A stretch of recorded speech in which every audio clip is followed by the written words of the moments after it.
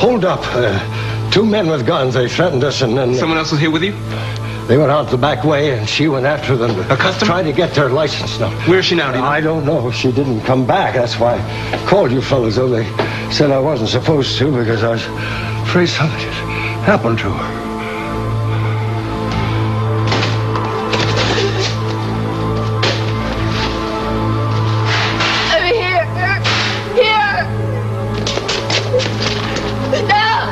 Margo! Oh my God. It's okay. It's okay. It's all right. We're here now. We'll take care of you. Murphy, call an ambulance and call Tom Hughes and tell him... No. Mama. Call Mama. She knows it. Okay. All right, Margo. Just sit still. Try the door. Door locked. I left the door locked, and I didn't have my gun. I'm getting sick.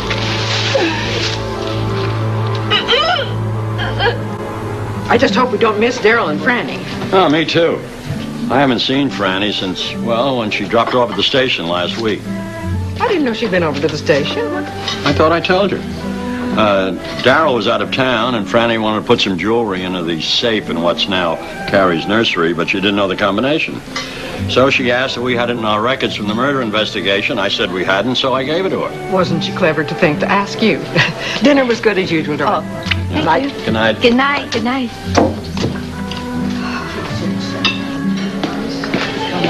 Excuse me, Lila, you have a call, and they say it's urgent. Was it the babysitter? I'm sorry, I really don't know, but you can take it at the bar. I'll come with you. Hello, this is Lila Peretti. Mrs. Peretti, this is Officer Murphy, Oakdale PD. Yes? Margo was involved in a holdup at a liquor store about half an hour ago. I'm calling from the scene. Well, is she all right? What do you mean she was assaulted?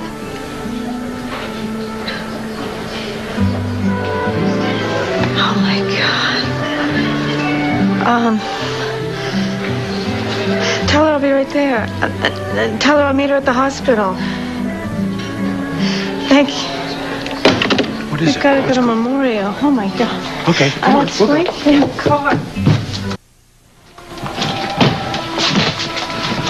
Did you get what you need? I got shots of all Detective Hughes' cuts and bruises and everything else we need.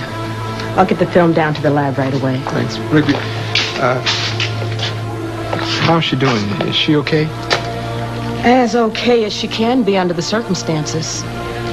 We've got to find the animals that did this, Higgins. Oh, we will, Rigby. That's a promise.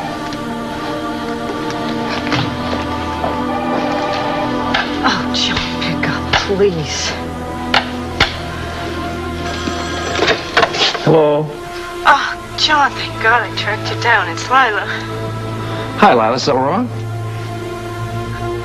I'm at Memorial at ER. It's Margo. She was involved in a holdup at a liquor store, and the robbers attacked her. And I think physically, I think she's going to be okay, but I can't talk about it on the phone. Can you just get down here, please? She really needs us. You hold on. I'm on my way. Okay. All right, good. Bye. John is on his way. Oh, God, I've got to go see her.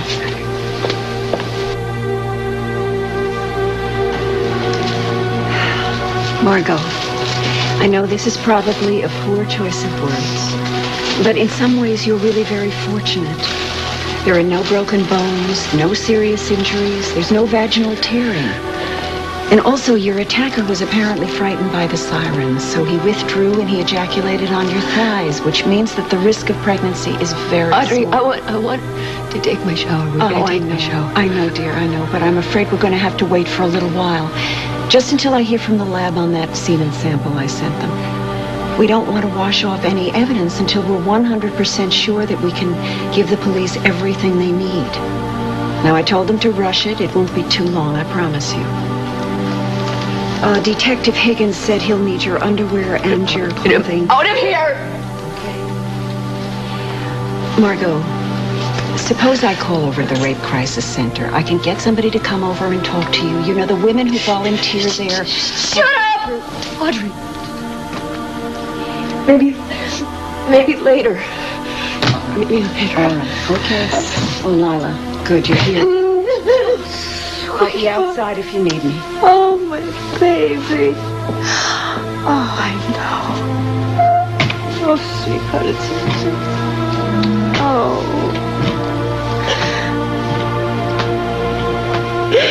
Did you call Tom?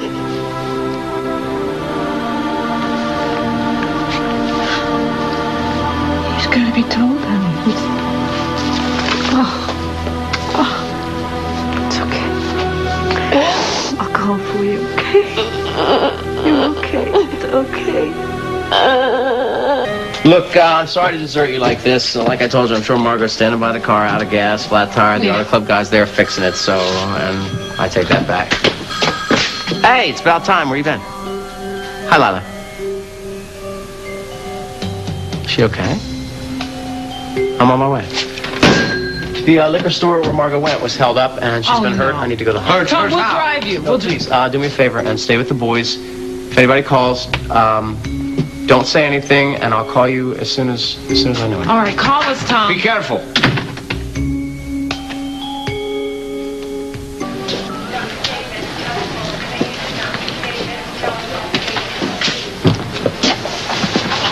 That's rough. How's Margo? Well, she's still shaken up, but she was able to answer some questions. Shoot. Well, basically, she corroborated what the owner of the liquor store told you. The two perps wore ski masks. One of them had a gun, the other one used a scissor from the store to cut the telephone line. After they left the store, Margo ran out into the alley after them to get their license number. They were driving a van. But they spotted Margo and grabbed her. She struggled, but then they dragged her into the van, and that's when they attacked her. Okay, give me the license number. I'll call it in. I can't. The robbers took the piece of paper that she wrote it down on, and she can't remember any of it. But she was able to describe the vehicle. She said it was painted all sorts of wild colors. She also got a glimpse of the guy who, well, she managed to pull off his ski mask for a second. I'm going to arrange to have her meet with one of our artists as soon as she's up to it. But for starters, put out an APB on the van. Yes, sir. You know what I don't understand, Joel, is why the hell you and Murphy took so long to get over there. The problem wasn't with us, sir. Yeah, we responded to the call as soon as it came in. Miss Phillips, the owner of the store. Margo told him to go across the street and use the payphone to call 911 just before she ran into the alley. But the perps had threatened him. He was afraid they were going to come back and kill him. So he waited nearly 15 minutes before he made the call. Tom, back. Hey. Where is she? She's all right. She's all right. John and Lila are in there with her now. Great, thanks. Hey, what's wrong with you, Charles? Listen. I'm afraid that Lila wasn't able to tell you the whole story on the phone. What is it? Man, there's no easy way to tell you. Well, tell me, what is it? Hold on. What I'm trying to tell you is that she was raped.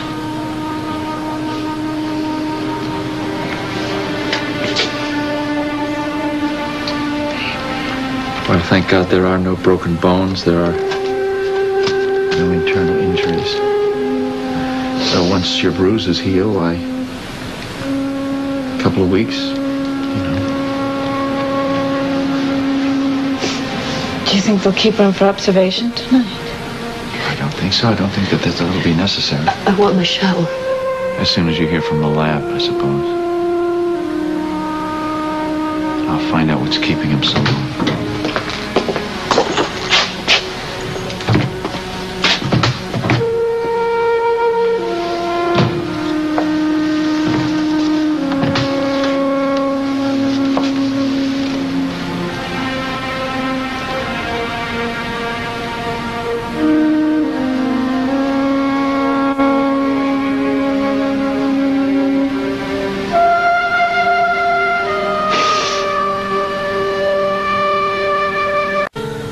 All right, lad, time to go back to bed. Can you tell me about Nessie? About Nessie? Well, all right. Let's see. Nessie's quite large, you know.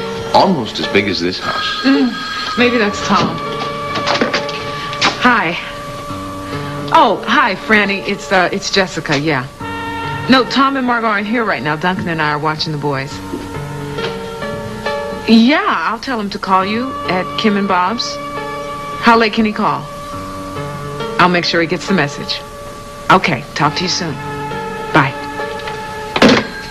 It was Franny. She really sounded stressed out. You know, I don't like this. We should have heard from Tom by now. Yeah, I know. Ah, well, maybe I spoke too soon. Daryl! Well, Tom and Margo aren't here. Do you know if they went to see Franny?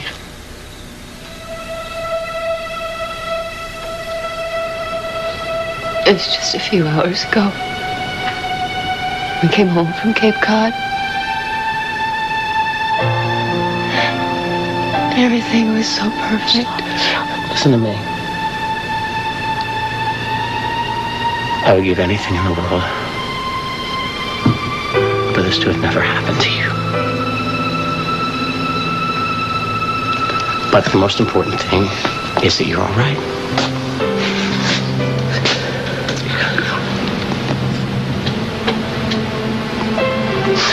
So, we will find some way to get through this because I love you with all my heart and soul. So nothing has changed. Nothing at all has changed.